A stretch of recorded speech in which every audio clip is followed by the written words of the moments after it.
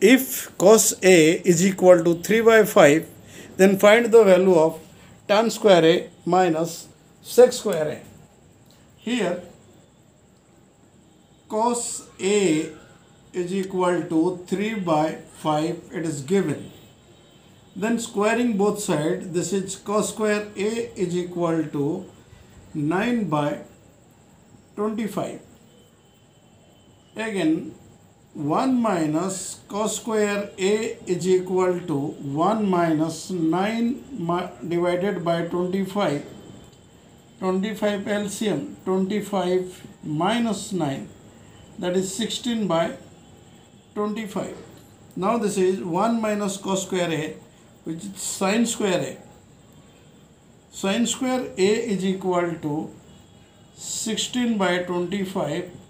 Then sin A is equal to 4 by 5 by ratio. Then we have tan square A minus sec square A. Then tan square A means sin square A by cos square A minus 1 by cos square A. Then sin square A is equal to 4 by 5 square divided by cos square, that is 9 by 25 minus 1 minus cos square A means here 9 by 25.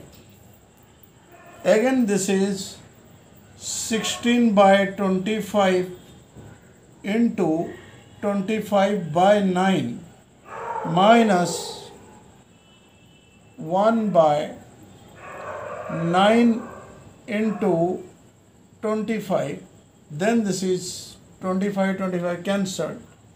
16 by 9 minus 25 by 9, which is 9 is the LCM, that is minus 9.